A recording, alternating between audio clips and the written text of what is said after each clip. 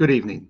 My name is Tim Neff, and I'm the Director of Museum and Education at Soldiers and Sailors Memorial Hall and Museum, located in Pittsburgh, Pennsylvania. I'd like to welcome you to our monthly program called Spotlight On. It takes place the second Thursday of each month, where we explore a different topic related to our mission at Soldiers and Sailors.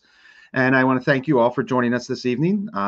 Tonight's program is going to be very special. We're going to be looking at Abraham Lincoln here in just a few minutes, and some of the objects that we have in our collection related to President Lincoln, and some of the interesting things around our building that pay tribute to the 16th president. But before we jump into that, just a little bit about Soldiers and Sailors. If you are new to us and this is the first time you're watching, I want to first of all thank you for joining us, but tell you a little bit about Soldiers and Sailors. As I said, it's located in Pittsburgh, Pennsylvania. It was built in 1910 to honor the 25,000 men from Allegheny County who fought in the Civil War. Today it stands as a memorial and a museum that honors veterans from all wars, Civil War through present day. And our hallways are filled with exhibits that have artifacts that have been donated to us through the years by veterans and their families. And we use these objects to honor their service and to tell their story. It's a very unique place. If you haven't been there before, I highly encourage you to come visit. If you've been there before and it's been a while, we encourage you to come back and see us. I'll have more information about how you can learn more about Soldiers and Sailors and how to visit and some of our program at the end of this program tonight. But if you ever have any questions about us, it's always best to visit our website, soldiersandsailorshall.org, and that'll give you all the information about how to visit and upcoming programs and programs like this, which is our Spotlight On, as I said, which takes place the second Thursday of each month. As usual, we have question and answers during this program. If you're watching on Facebook, all you have to do is submit a comment and we'll see your question and take care of that at the end of the program. If you're watching on YouTube, you do have to email us at soldiersandsailorspittsburgh@gmail.com, and we will either get to your question tonight or we'll respond to that email with an answer as quickly as we can. Tonight's program, of course, will include myself, as I said, Tim Neff, Director of Museum and Education, and also joining me tonight is Michael Kraus, our Curator of Collections. Michael, how are you doing today? I'm good, Tim. How are you? Good, good. We're enjoying some unseasonable weather here in Pittsburgh, which is wonderful, and we'll take anything we can get in the month of February in the city of Pittsburgh. And tonight, as I said, we'll be looking at Abraham Lincoln, and this is going to be an exciting topic. We have not touched on this before. A lot of new stuff that we've never talked about on our Spotlight On series. And one of the things we're going to start with is something that I think is very notable for people who visit us. I think a lot of people recognize this right away when they step into our beautiful auditorium. And what we're seeing here is kind of a fisheye lens view at our 2,300-seat auditorium at Soldiers and Sailors. That has been used through the years for all kinds of events like concerts and graduations and lectures and things like that. But what you can't help but notice whenever you're in our auditorium is up above the stage are the words of the Gettysburg Address. So this photo is just kind of putting everything in perspective. I wanted to show this first just to give you an idea of how large the space was, and in turn, how large the address is up above the stage there. I think if I go to my next slide, we'll see kind of a little bit of a blown up version. And you can see the address painted. That's a painting you're looking at there. That is canvas stretched across the wall there, and all of that is hand painted up there as a tribute to the famous words of Abraham Lincoln when he gave his Gettysburg Address. What else can you tell us about this, Michael, this feature of Soldiers and Sailors?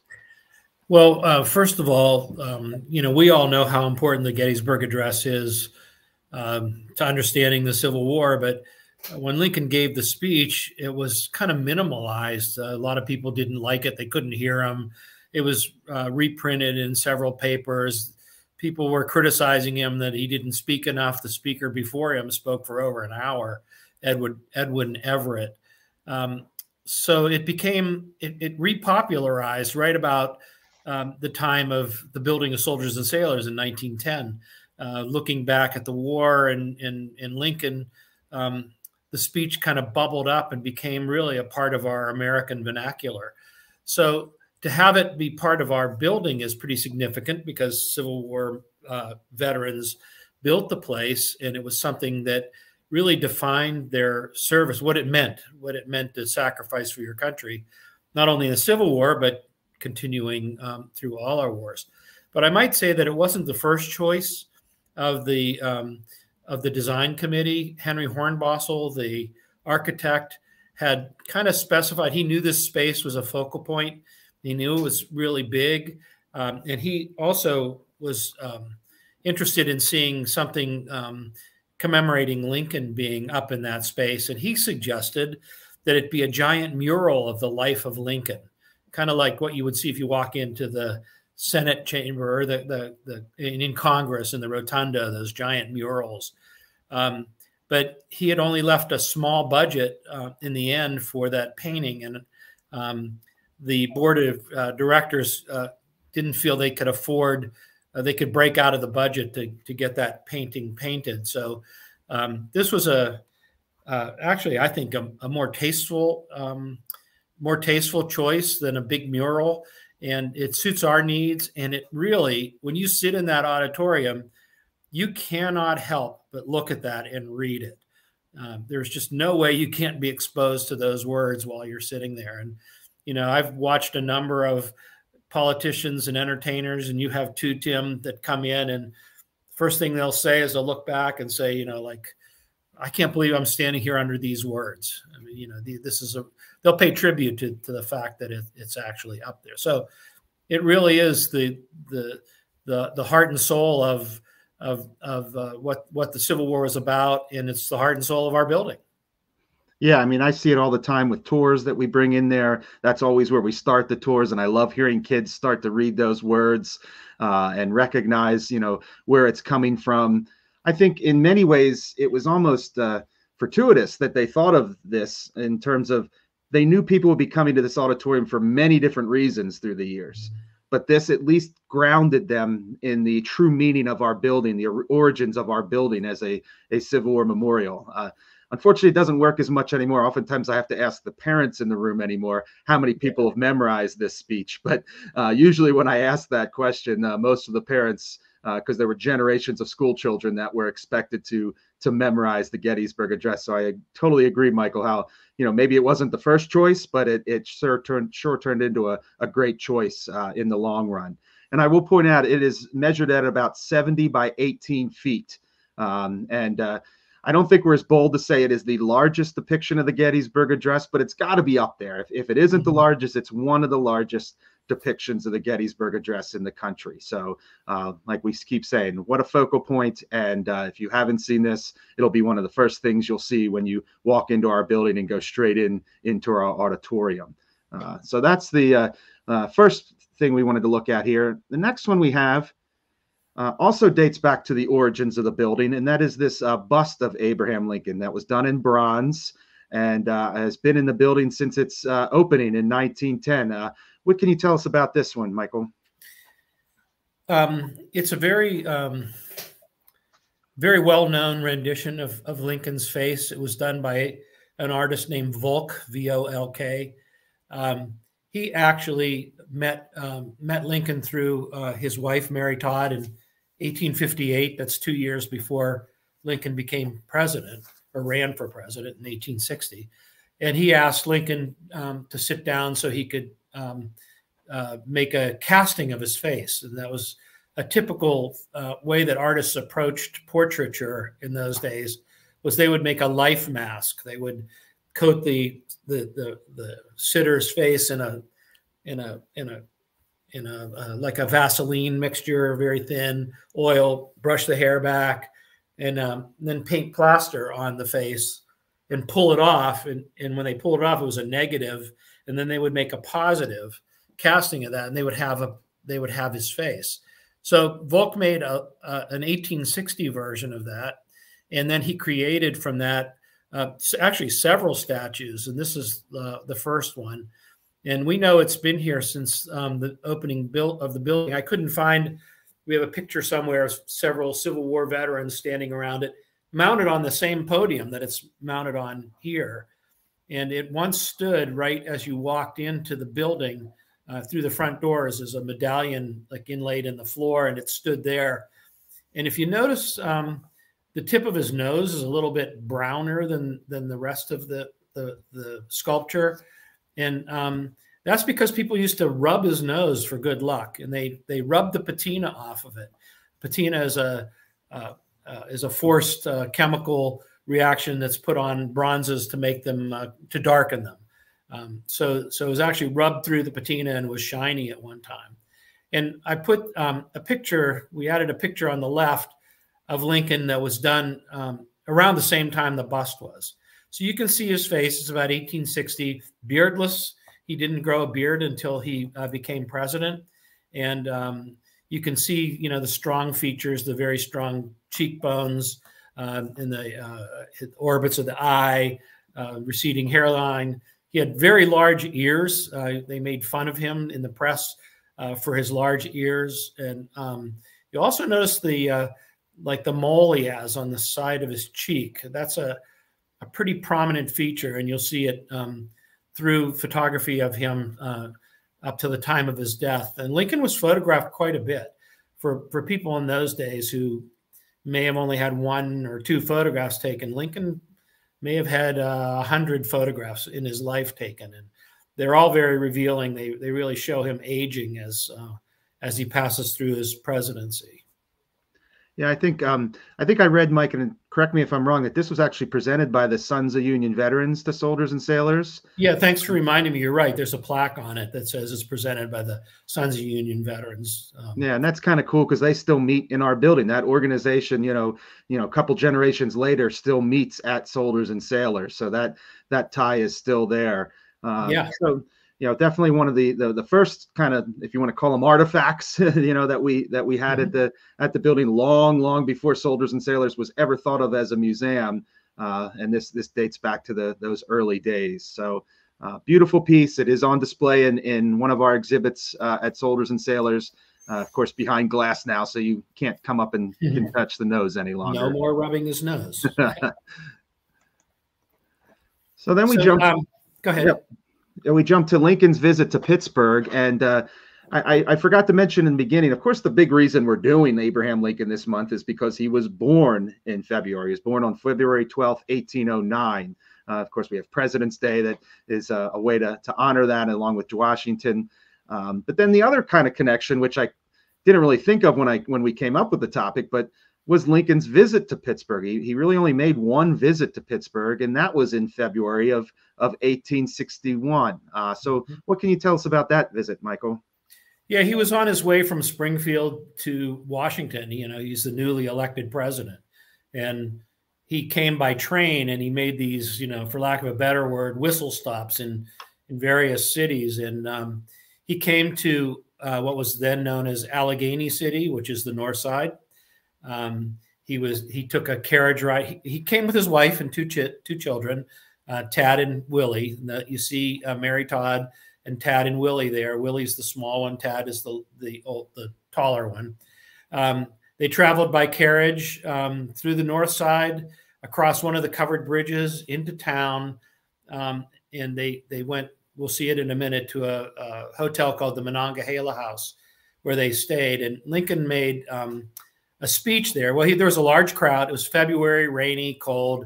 There was a large crowd to greet him, and he went inside and then came out on there's a balcony, and he gave a speech, which is funny because in all these cities where he stopped, it's almost the same speech. He just changes and adds a reference to Pittsburgh in it. And but he was here in 1861, and I think we're going to see a little more about that story. Yeah.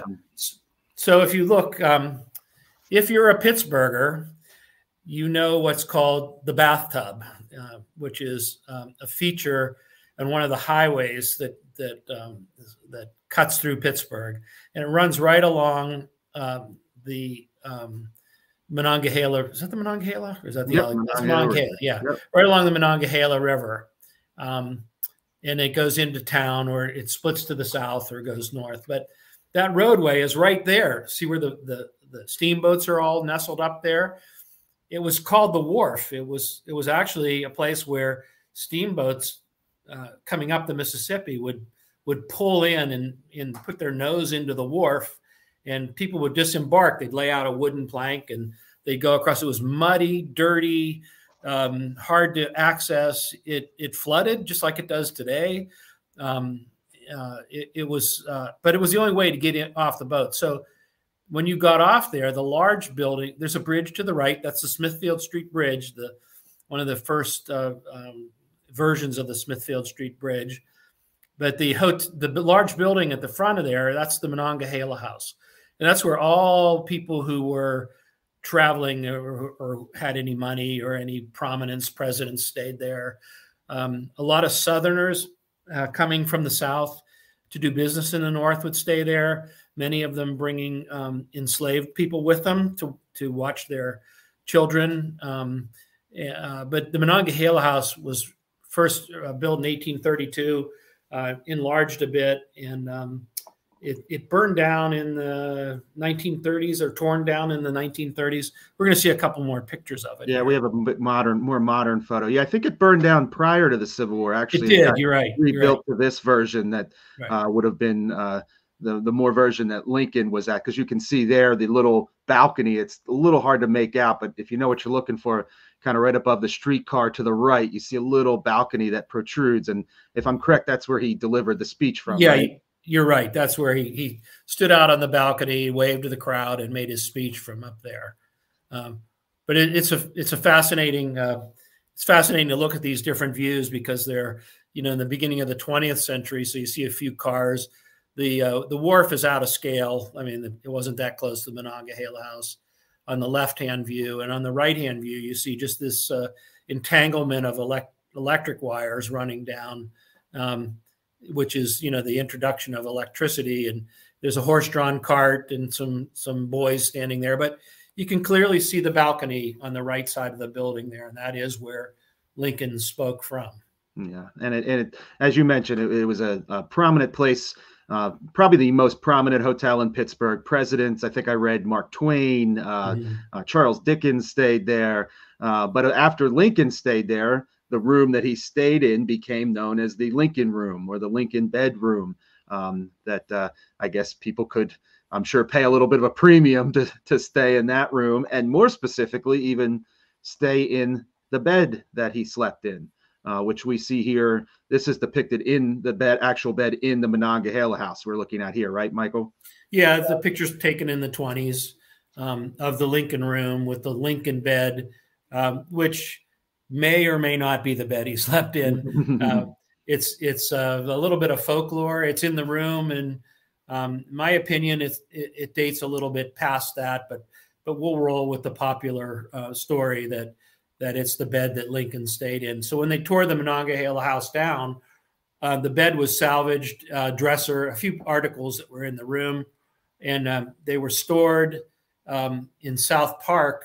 There was a historical society there, and they had pledged to create a room, a mock-up of the room with the bed, and it was never completed. So the bed and furnishings were lost for a long time. They just kind of disappeared. Nobody knew where they were or what happened to them, until some workmen were working in one of the storage areas at South Park, and you know what they found? They found the bed and the furniture. It was all taken apart. It was not in great shape, but they found it. And want to go ahead? Yeah, and I just want to point out one of the things I read about the bed, or actually I think I heard, it was about 6'4" long, and that's about how tall he was. So it would have been a tight fit for Abraham Lincoln, as we all know, a taller individual for the time. But yeah. Back to your point, yes, it disappeared for a while and then was found and reassembled, and here it is on display at Soldiers and Sailors some years ago. Yeah, we were lucky enough to be the first place it was displayed. We put it together. I had to rebuild some of the furniture, the washstand. There was a marble top table there. There's an armoire where in those days there weren't closets in rooms. There was a cabinet called an armoire, and people would hang their clothes in them. There was a chair. All these pieces came from Monongahela House, from the Lincoln Room, and we were the first people to be able to display it. After it was displayed at Soldiers and Sailors, it moved to Heinz History Center, where I don't know if it's on display now, but it was for a while, and they have it in their collection. Yeah, it's currently at the Heinz History Center. Comment or question came in from Rich Condon. Good to see you, Rich. Thanks for joining us tonight. And yes, it is currently a part of the Heinz History Center's collection. What you're seeing here is our boardroom. We had it on display in our boardroom, which was really unique because if you know Soldiers and Sailors, our museum really lives on the first floor of our building. But for a short period of time, we had this up on the third floor in the boardroom. And if you just notice, I'll give a little Easter egg here. Up in the top right corner of that photo is a little glimpse of something we'll talk about later on, which is a relief of Lincoln's profile. So you could just kind of take note of that and keep that in mind as we move forward here. But it was a real honor to have this, and we had a lot of visitors come just to see the bed. What was this? That's got to be about 12 years ago now, right, Michael? I was going to ask you if you remembered. Yeah, it had to be at least 12, maybe a little bit more. Yeah, it's a beautiful bed. It's carved in walnut. The pieces are gigantic. It's American walnut, kind of prime forest walnut that's dense and beautiful and has burl inlays and carvings. Just as a bed, a piece of American furniture. It's pretty remarkable. And it just comes to mind. I don't want to dwell on this too long, but it's interesting that it's not the first thing that got lost for many years and then found and then came to Soldiers and Sailors. Thinking of the bow of the USS Pittsburgh, for example, that kind of turned up in a warehouse and ended up in Soldiers and Sailors and still resides in Soldiers and Sailors. So Pittsburgh might not have been the best at always keeping track of everything, but at least they didn't throw anything out. Came up later on. If there was a place to stick it, they stuck it there. Yeah, right. So the next thing we have is an engraving on the outside of the building. When you walk up to Soldiers and Sailors, we all know our grand entranceway. We have the columns across the front of the building or above our front door.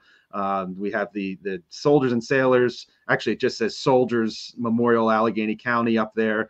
And then on either side are these kind of tablets almost, if you will, with these engravings on them.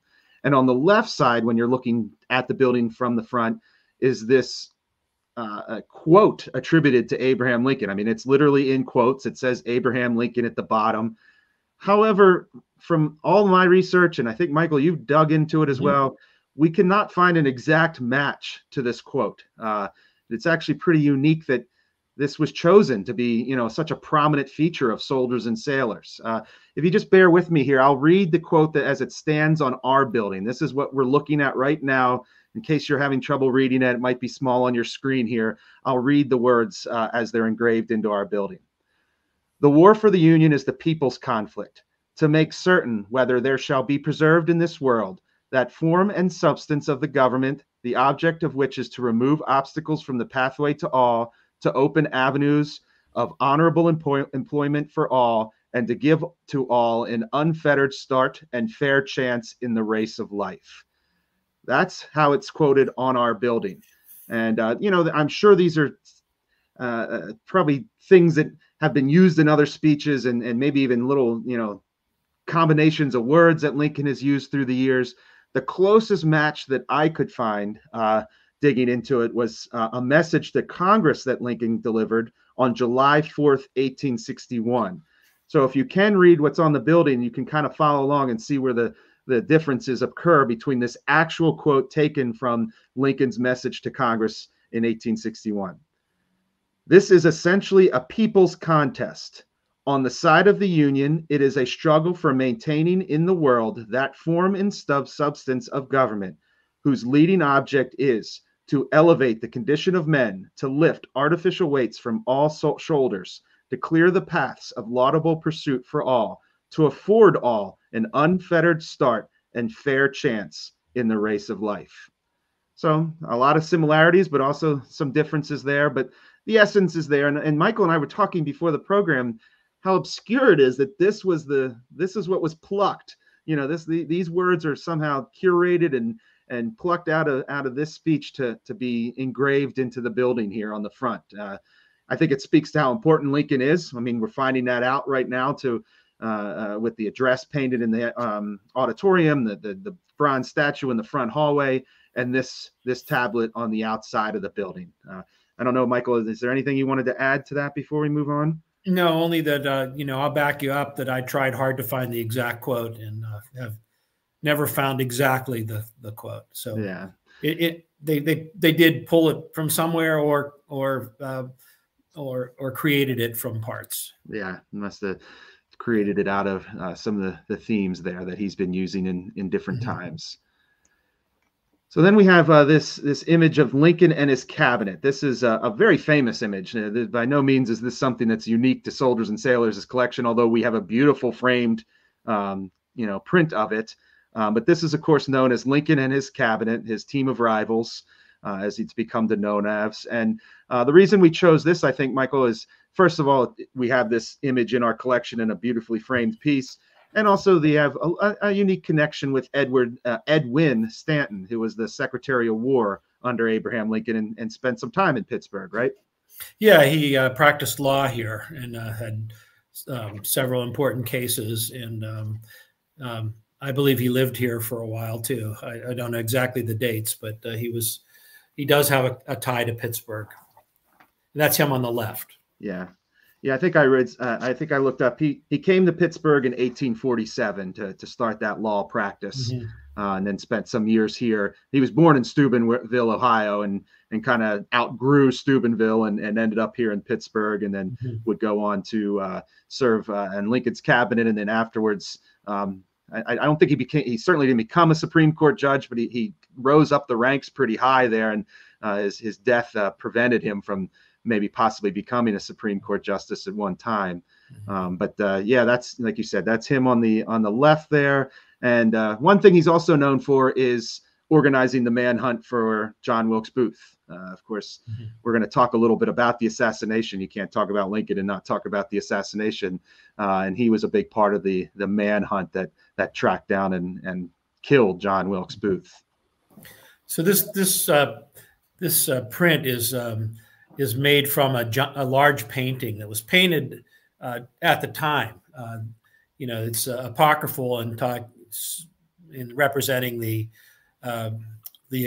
emancipation, but all of Lincoln's cabinet is there. Like you said, there's a number of notables, and they all posed for it. And Lincoln thought this was a very good representation, not only of the others, but of him. He kind of liked the portrayal of himself in this painting. And after his death, it was turned into a print and marketed. But I believe the original maybe in Washington. It's a very large painting. I should have double checked that. But it's, if you know the characters, there's Seward and Wells and Stanton, of course. And Chase, I think, is there. Chase, yeah. Yes. Just about everybody's there. Yeah. Seward was wounded in the assassination attempt. He's the man in the front with the profile. Interesting story he has. Okay, and then I think the next thing we have is what I kind of teased a little bit earlier, and that is a piece that's up in the boardroom, which, like I said earlier, kind of doubled as Lincoln's bedroom for a short time. But what can you tell us about this beautiful piece of the profile of Abraham Lincoln here? Well, it's a large bronze. Large, I mean, it's probably 2 feet in the diameter if you're cutting across. It's in like, a Beaux-Arts style. And usually we see bronze that is patinaed, like we saw the Lincoln bust where they're brown or verdigris or darker colors. And this is polished, so it's very bright and polished. It's the 1863 portrait of Lincoln. We show it on the left, the profile. Of course, it's flipped facing the other way. But it was really interesting when first time we thought it might have been made by Brenner, the artist who did the Lincoln penny. In fact, our old director would often say that it was a Brenner relief until we got up one day and I took a closer look, and signed on the bottom margin, it says Sue Watson. So it was a woman artist. We found her as one of Henry Hornbossel's cadre of craftspeople that he had, who would would execute pieces for the buildings that he made. So significant that it's a woman artist that made this back in the early 1900s. It was probably installed in the we opened in 10, but the room was appointed around 1912 or 13. So that most likely is when it was done. And it is obviously the profile, and you can see the source that it comes from. And again, that's an 1863 portrait of Lincoln. And keep in mind, so far we've shown you the 1860, and now we're the 62 at the proclamation. Now we're at 63. So we're moving through Lincoln's presidency and images of him as we go on here.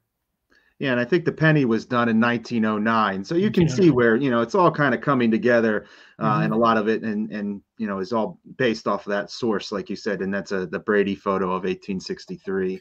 Yeah, in 09, you mentioned it already, was Lincoln's 1809 was his birth, so it was the centennial. Yeah, it was the 100th anniversary of his birth, yeah.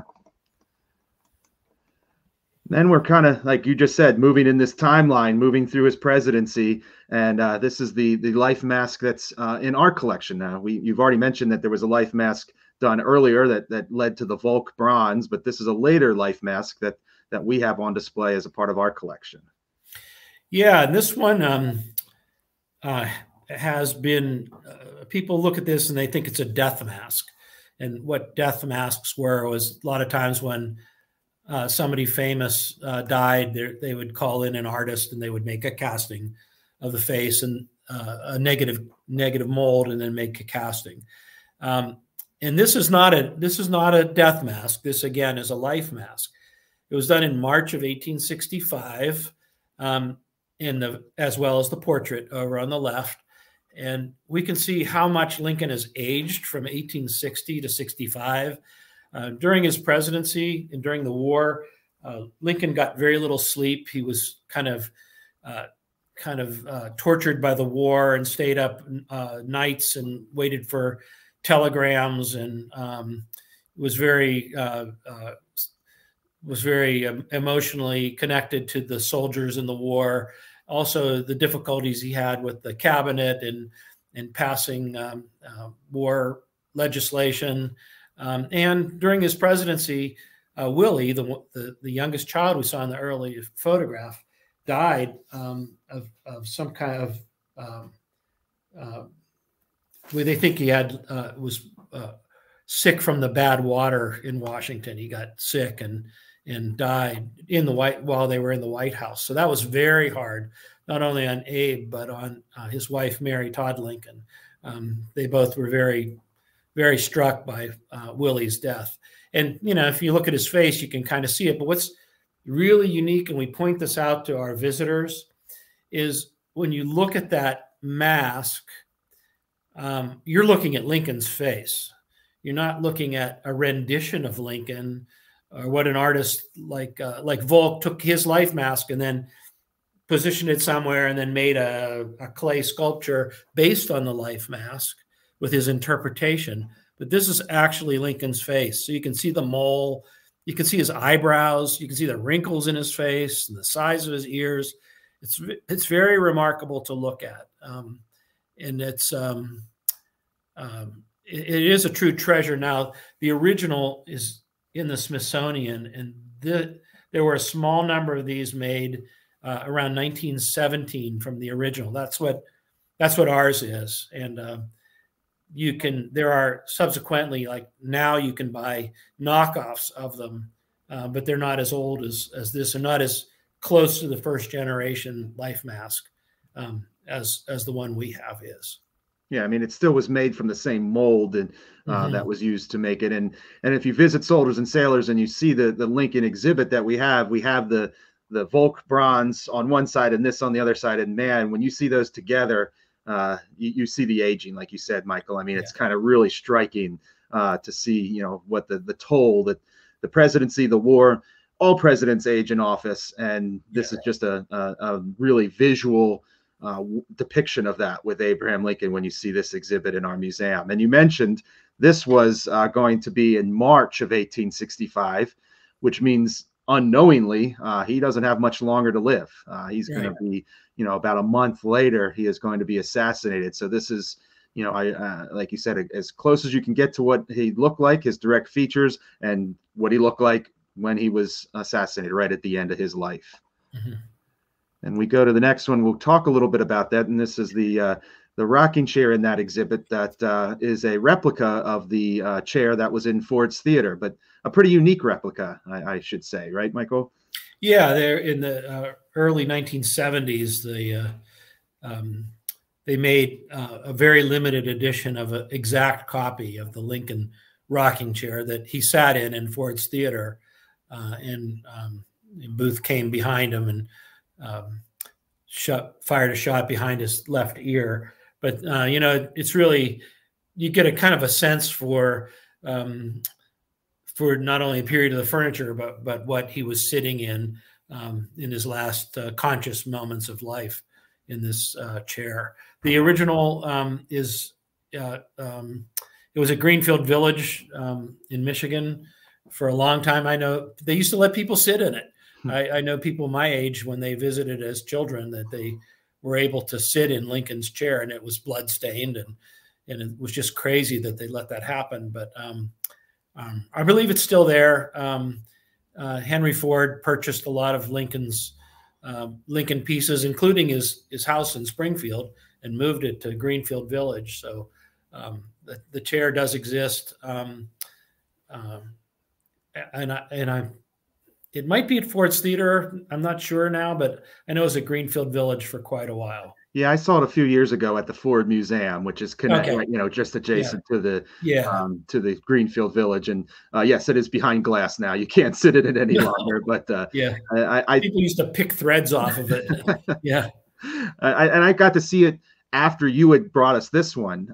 So I kind of knew what I was looking at when I could already picture it before I had seen it. But obviously it's amazing to see the real thing. And I always think it's interesting when you talk about this that were people buying this and to put in their house what a weird item you'd want to have in the house, a replica of the chair that our 16th president was assassinated in.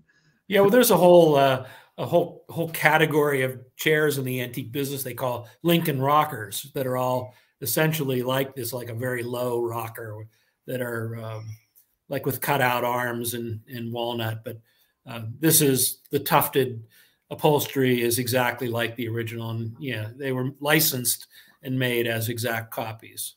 Yeah, and you can see sitting on the chair there. We'll get a nice close up in this next slide. Is a Derringer pistol, which is similar to the type of pistol that would have been used by John Wilkes Booth. Yeah, of course, it's not the original, and that original is at Ford's Theater in the display. It's we think of a Derringer as like the size of a pistol, but they were actually attributed to a Philadelphia maker. His last name was Derringer, and he made all kinds of sizes of these small concealable pistols. And this one is a 44 caliber, which is a pretty big round for that tiny little barrel. And to be hit with a 44 caliber bullet in the head at point blank range, there's really no way to survive that. The bullet didn't exit Lincoln's brain; it stayed in his head. But that is an exact copy of the pistol that Booth used. Yeah, and you also have to take into account the abilities of medical professionals at the time. Certainly had no chance to save him with some of the techniques that they would have been using at the time with that kind of a close range shot. Even today, it would be very difficult. Well, the first thing they would try to do in those days was to pull the bullet out, and the doctors were using their fingers reaching up in the wound to locate it, to try to pull it out. Right away, you're going to say like, what? Yeah. What? Yeah. Knowing what we know now, not the best way to go about things. But as we know, he was at Ford's Theater. He was watching the play Our American Cousin when this happens. The war is over. Of course, he's probably as happy as he could be at the time. He I think even asks that he says he doesn't need his guard. The war is over. But fate will have it. John Wilkes Booth pulls the trigger, And at that time, they decide to take him across the street to do some to examine him medically. And one of the gentlemen that helped carry him across the street has ties to Pittsburgh, and that is Jacob Souls, who we're seeing here in this photo, right, Mike? Yeah, Jacob Souls was a Pittsburgh guy. Was a member of Thompson's Battery, Independent Battery, Pennsylvania Light Artillery. He joined late in the war. He didn't have a lot of experience in battle. He just was happened to be the battery happened to be stationed in in Washington at the end of the war. And Souls and his two buddies, Jacob Griffiths and John Corey, were kind of like hanging around town celebrating, and they went to Ford's Theater and they were able to get in to see the play. And that was our American Cousin that was playing, and it was the performance that the president and his wife were at. And when the shot rang out in the middle of the play, they first of all, Mary Lincoln screamed, of course, and some people rushed to the box, and they decided to get him out of there and carry him across the street to the Peterson house. And they needed some strong people to do that. And Souls was there, Corey and Sample and Griffiths. There were four of them that were from Thompson's Battery, and there were five that carried him, I believe. But those four were involved, and they carried him from Ford's Theater across the street and laid him in a bed at the Peterson house. Now, those guys, of course, didn't stick around and see what happened, but they were really the last people to carry Lincoln, and they were Pittsburgh kids. So this is a picture of Jacob Souls as an old man. He lived in McKeesport and was a coal miner. He lost an eye in a coal mining accident. We have a few things of his enlistment papers, some of these pictures of him later in life. But, to think, and some newspaper accounts about what he witnessed and what his thoughts were about the assassination. And, just kind of really interesting to think that he was just a local kid at the kind of the right place at a bad time. Yeah, and also in our building, we have these bronze plaques on the wall that list all the Allegheny County soldiers from the Civil War, the 25,000 or so. Basically, the reason Soldiers and Sailors was built was in the honor of these individuals. And kind of conveniently, nothing on purpose, but right across really from the Lincoln exhibit is Thompson's Battery's plaque. You can see on the left there is a photo of the entire plaque. Pennsylvania Light Artillery, Independent Battery C, Thompson's. And then on the right is a blown up of that plaque to Jacob Souls' name with Samuel Souls, which, is that his brother by chance? Or do you I don't know. I would assume it is. You'd have to assume, that it was. But yeah, just wanted to point that out, that, his name appears there. And so does the other Allegheny County men all around our building. It's a major feature, of course, of Soldiers and Sailors, are these names on these bronze plaques all around the outside wall of the first floor. Yeah, the other men who carried the body or Lincoln over are also on that plaque as well. All right, and that's going to bring us to one of the last things we have here, which is the Medal of Honor. And the reason we decided to touch on this real quick is kind of twofold. First of all, Lincoln was vital to, signing into law. Congress signed it into law, and Lincoln, carried out the law of authorizing the Medal of Honor in December of 1861. And this was the first medal that was issued to anyone for, valor or deeds on the battlefield. A little bit different maybe than what we think of the Medal of Honor today. And a good example is the version that we have of this medal, right? We have an actual Medal of Honor, this version from the Civil War that was issued to Charles Higbee, right, Michael? Yeah, this is known as like the first pattern. And the legislation went in 61, but the medals really didn't start to be issued till late in the war. We think of the Medal of Honor, and it is a very prestigious medal, the highest recognition of gallantry that we give. And since it was a new award at the time, there really was no bar or definition for what it took to receive a medal. And for the most part, many of the first medals were given for capturing a flag or turning in a battle flag. So there are quite a number of medals. In fact, Higby's medal simply in his citation says capture of a flag. And we know he was in the Appomattox campaign, and we know a number of flags were captured. 1st Pennsylvania Cavalry. We don't know what flag he did capture or what circumstances, but he did get one, and he got it. He got it before mustering out of the Army in 1865. A number of these medals were presented to for flag captures. There were a lot of medals that were given to African American soldiers.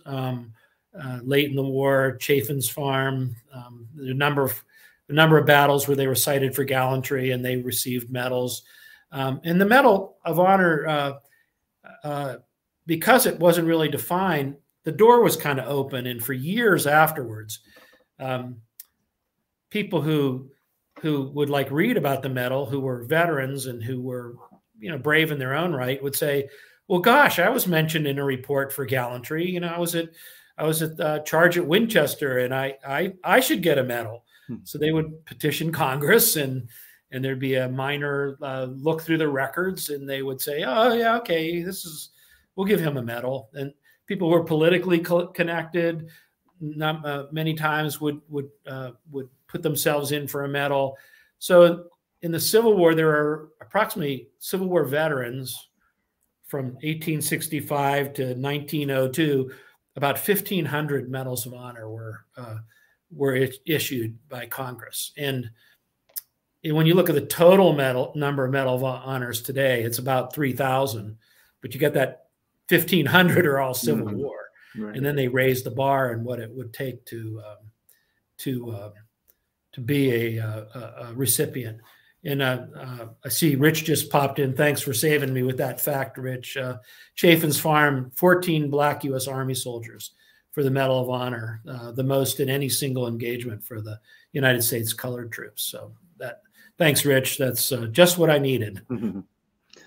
Yeah, and the Higby medal, which we have in our collection, is in one of 7 that we have in our collection. You can see, I always use as my backdrop for this program some of the medals. These aren't you're not seeing the Higby one behind me here, but we do have 7 medals of honor in our collection. They are really treasures of our collection, and something that when I always say, well, if you haven't been to Soldiers and Sailors in a while, you're missing out. This is a relatively new exhibit that we have, these 7 in the beautiful display cases in our Hall of Valor. So like I keep saying, if you haven't been here in a while, there's a great reason to come back, because there's not often you get to see 7 medals of honor that span Civil War all the way through the Vietnam War, as far as, all in one place that you can visit all at the same time. Yeah, and you can see the different patterns that the medal went through. So it's also very interesting to see how it changed over time.